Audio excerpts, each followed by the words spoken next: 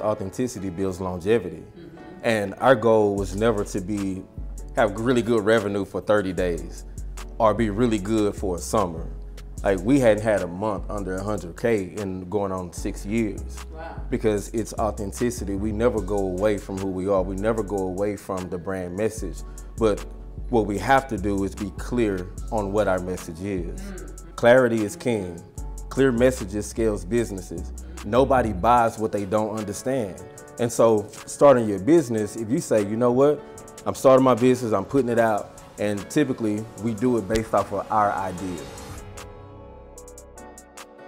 Thank you for being here. Yes.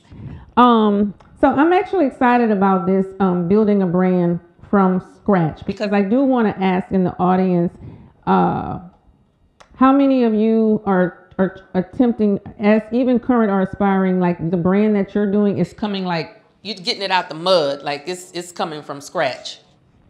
Okay, that's the whole room, y'all. Almost. It's gonna be a good conversation. Yes, yes, yes. I like it.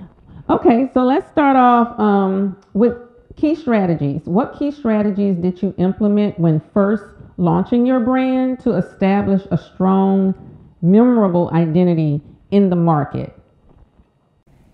Hit that one. Yeah. So the first thing that we did was like May of 2015. I spent a ton of time just focusing on one home run concept, just having something that was really dope, and then getting really clear on the avatar that we were trying to reach. And so like we didn't stop until we got that perfect like design that when I showed different people is like, hey, would you spend $30 on a hat for this? Not do you like it, but would you spend money on it? And like that one thing like changed everything for us, just spending time getting design right. So let me go on and say this. He sent me like 49 designs. And it was hot dumpster juice. But here's the thing, it was the one. And the reason that's important is because he wasn't emotionally tied to the idea. And most of us who start brands from the beginning, we're so tied to the idea. It's like, oh, my mama gave me this, or this came from my grandfather, or somebody passed away. And we never ever give ourselves permission to pivot when we need to. So when we had that one, we were like, okay, this is a joint right here, this is the one. And we were able to make millions off of one design. Wow. And most people struggle with trying to put out 50 that's not proven. So when Tim's like, this is a hack, y'all, take this one and run with this. When he say, would you spend $34 for this hoodie? Would you spend $48 for this hoodie? What you're doing is you're giving your friends and family and people around you the permission to be a consumer and not your friends and family. And when they're able to do that, now they can say, nah.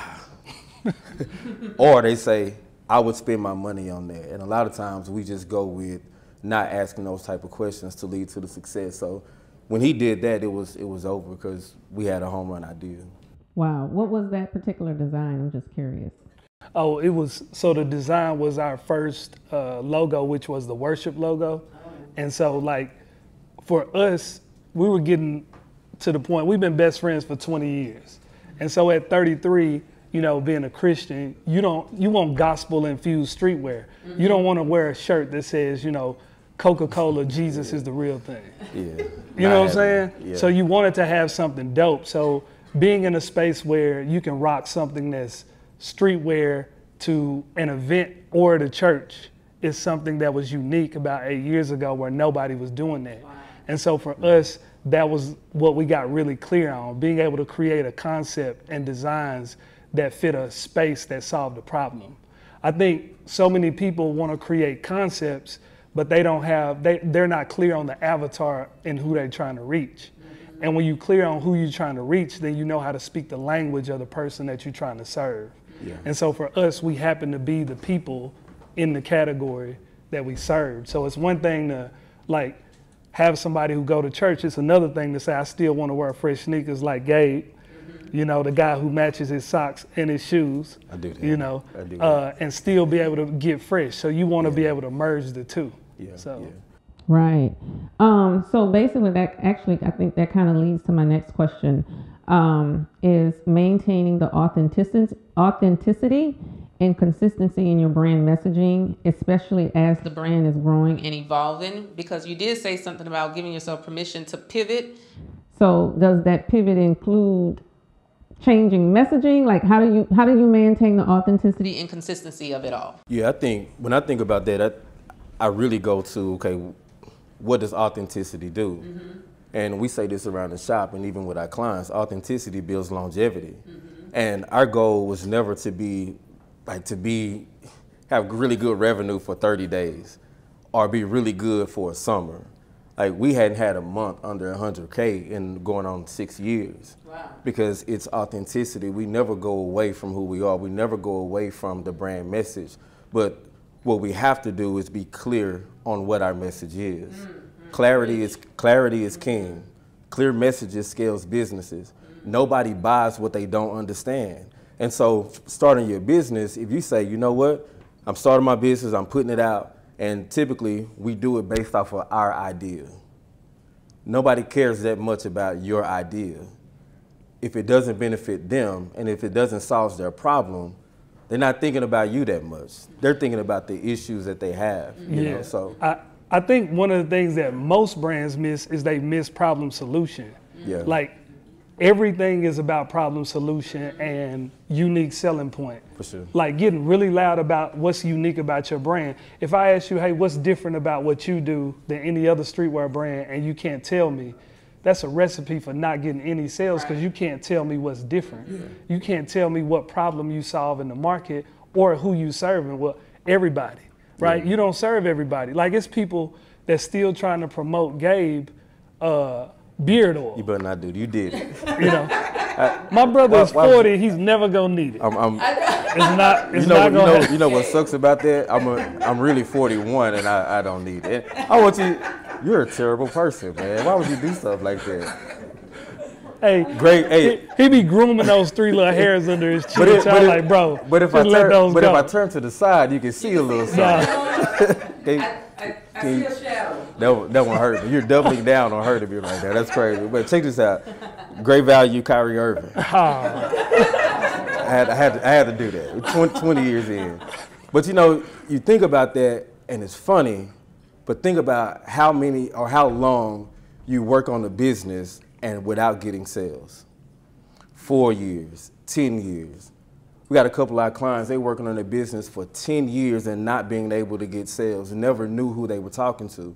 They were marketing to everybody. They were hitting nobody. When they got clear on problem solution and who they were actually targeting, in 30 days they did 15K. Now they have 50K a month. Because they got clear on who they were talking to. So Tim he's savage for that, but he's absolutely right. If you try to market beard oil to me, I'm just gonna look at you like you're crazy. Exactly. And this is typically what happens on timelines. Because one of the first things that we do is we say, okay, I got a brand, I got an idea, I'm about to start a website. I'm about to put it on social. And we continue to double down marketing an idea that's not proven to the wrong people. And the reality is, if you continue marketing something that's not connecting, 2 things happen. You slowly kill your business and you slowly kill your passion. And you never get out of the hobby phase. Right. And the difference between, like, the switch is very easy. If you just learn how to say things in a way that gets the consumer to sell themselves. Yeah. Right? A lot of us are trying to sell things and it comes off as salesy. How many of y'all like to be sold stuff? Who like somebody to walk up to their door trying to sell them things? Yeah. Nobody. But if you learn how to create an environment where somebody says, oh man, I'm gonna look fly in that shirt, that's really dope. Now they're selling themselves. You don't have to sell anything when you create the right environment for the product that you're selling. You don't have to sell it. You just have to create the environment that's conducive to me having a conversation with myself to buy it. Yeah. And you do that with the way you post. If you just make one shift, it changes everything for your business. Creating the environment is everything, and that's the biggest struggle if you're talking about e-com. If you go to a pop-up or a live event, people are already in that space to buy. And most of us as creators, and Nick and Marlon do this well, just in person, just being able to just like gather the energy, you know what I'm saying, in the room, and people buy like crazy. Here's the issue when you want to go online. You got to create the environment. Yeah. And you gotta like take somebody who had no idea, no desire to buy one day and then buy from you. And most of the time, we just don't set up our brand in a way that really like helps the customers go through the journey and become part of your community. But when you do that, it don't change your brand, it actually changes your life because it affords you to do the things that you really want to do when you do it the right way. Brand owners that's ready to acquire their first 100 customers and make over $1,000 every single month, this is for you. We have created our Activate Your Vision University. We have been working on this for the last 4 months. And inside of this university, it has every system that we have created and are currently using to continuously scale our brand, WRLD Vision, right now. Yes, you're gonna get the Facebook ads. Yes, you're gonna get the email and text message marketing play. But ultimately, I want you to join our network of brand owners for only $7 for 7 days. Now, at the end of these 7 days, let me go ahead on and break the news to you. We will not charge your card like other most subscription-based programs. All right, we will allow you to experience and enjoy these 7 days without having you thinking on the 8th day, oh, I'm about to get charged. No, this is not that. We want to see if you are a good fit for the network, and we will also want to see if we are a good fit for you to help you scale and help you grow to, like I said, acquiring your first 100 customers and making over $1,000 every single month. Click the link somewhere on the screen, get access for only $7. Every brand owner, every clothing brand, we can help you scale. Let's get it. And then I just want to back up because I know you talked about avatar, and I wanted to make sure that the audience understood what that is. For me, it translates, we use the word target demo, and that's what they mean by avatar. And so I do want to know for everyone in the room, do you all understand, as far as what you're selling, who your target demo is for your particular brand? And that's super important because, like you said, when you casting that net, if you're Casting that net out into the whole ocean you're going to be pulling at everything. But I would rather cast my net to where I know the fish actually is. And then I know for us, there are certain little tactics that we use to develop the target demo. Like we actually have our avatar is like, it has a name. He has a, because our target demo is men for Rap Snacks. So we have a whole lineup of what this particular man likes. So for example, his name might be, I'm just going to throw out a name, but his name may be Gabe. Gabe is, we know what Gabe's education level is. We know what his income level. Beard and a mustache. But honestly, true. We know his style. We know the type of music he wants to hear. Like basically, we put a profile together for Gabe. His music, his income level, whether he has a family, there's a backstory about him. We know if he's a single dad, if he has a girlfriend, does he have aspirations of being married one day, where he likes to dress. I mean, how he likes to dress, where he likes to shop. It's a whole workup. And then as we're putting out content, as we're coming up with ideas, we always ask ourselves the question, is this something Gabe, the avatar that we created, would Gabe like this? If we know that this is something that's not going to appeal to Gabe, then we don't even put it out there. Because I would rather hit the bullseye than to keep just kind of like throwing something up against the wall and let's see what sticks. Yeah. And the shift is the idea that you have for your business, it's about you. Mm-hmm. But when you start making money online consistently, it's about them. The idea has to turn into the offer. So just like what you're saying, like that's the deep dive that we talk to our clients about. Like you can't snorkel building a brand. You got to put on the scuba gear, right? You got to think about the things that most people don't think about. Mm-hmm. Me and Tim were talking this morning, and we said, bro, listen, man, like let's continue solving problems. Mm-hmm. Brand building is about the race to who's going to solve more problems. Airplanes. Got airplanes, trains, we have Instacart, all these things. These are all problems that people had and someone came up with the solution. So when you start thinking about the avatar, most people just run right to content. We start creating content, and our biggest, the biggest thing that we execute on is trying to recreate a trending sound. And we're trying to create a reel that worked for another company for their avatar. Get clear on the brand message. Your brand message helps you dictate who the person is that you're serving, the avatar, the target audience. Learn everything about this particular person. You can't do that until you're clear on what you do. When you know the avatar, now you can create content, because content is the vehicle that carries the brand message over to the avatar. This is how we've been able to get consistent sales and build and have 4 brands, because we really like in on those areas. How many of y'all want to hit 100,000, 500,000 a month with your brand? Okay, some of y'all raise your hand like this. Y'all ain't even serious enough. Okay, so check this out. We had this company, right, that works, that's one of our clients. And I was like, hey, if you want to get to 100,000 a month, like in the next 30 days, you need to start talking through problem solution. It's a skincare company sending out 50% off, 30% off, 20% off emails every day. I said, they're not engaged because they got 1 million of those in their inbox. But what's the problem you solve?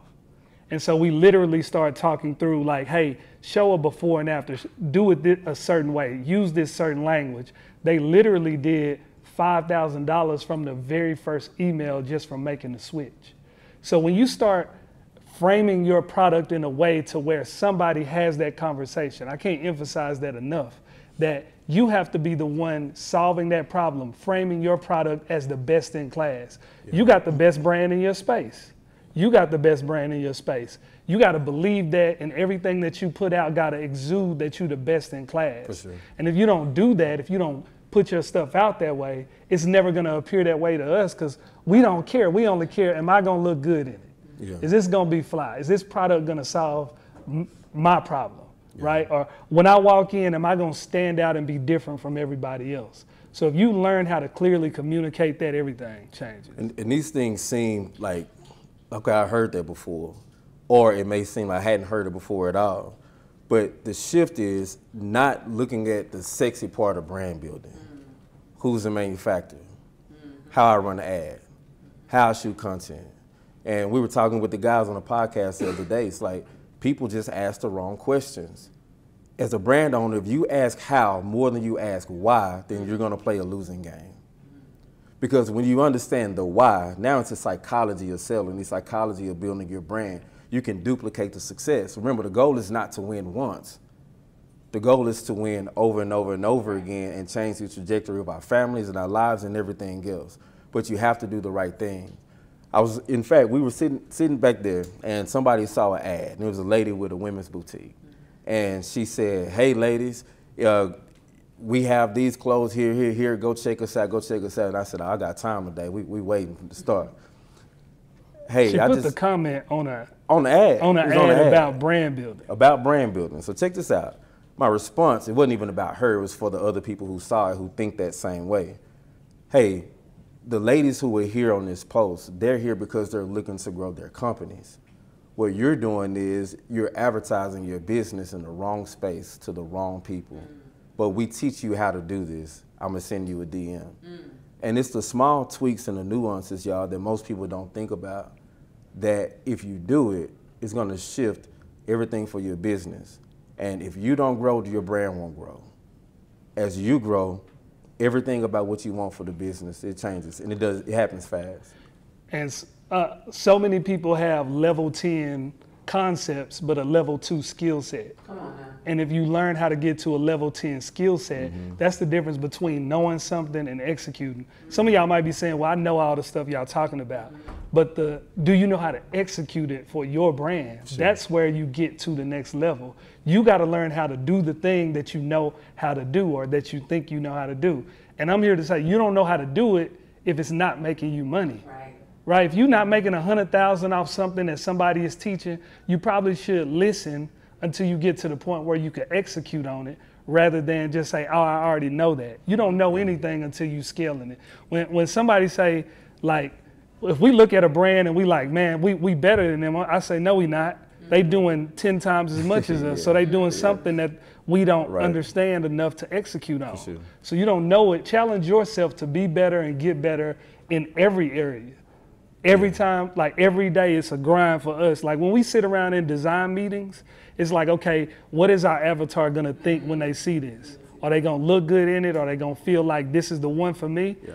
And that's the comments we love to see when we drop something new. Like, this the one, I gotta have this. Yeah. Like, it's the difference between something feeling like a want and something feel like a need. Like, I want that, but I ain't willing to spend my money on it. Yeah. I need that, it's like I don't care what the price is, I'm buying it. It's value. Right? Yeah. So it's the difference between a Coach purse and a Louis purse. Yeah. You know? It's value. Yeah. And I would say before we go, y'all, brand building should be fun. It should be fun. Yeah. We gamified the whole experience, right? Most people start business because they're running away from something, not because of what they really want. So don't think about the thing you're running away from, because you won't stay up late at night and burn the midnight oil to do the right things for the business. Tim was a banker. I was a behavior interventionist with the school district. Wow. We didn't want to, Tim threw away all his suits, mainly because he could never get the neck size right. The joint was just, he was struggling. It was wild. It was a bad look. Stacey Adams, wide leg, slacks, the whole shebang. But here's the thing though. Here's the thing. Kyrie is shady. Yeah, Kyrie. Wow. Kyrie. Here's the thing. What we did though is we really locked in, and we said we're gonna give this 6 months, because we only sold 5 hats the first week. 4 was to friends and family. None was my family. Wow. For 6 months, we gave dedicated time and attention. Some of you may have never ever worked on your brand without doing something else at the same time. Dedicated time and attention to the business. What you water is what's gonna grow.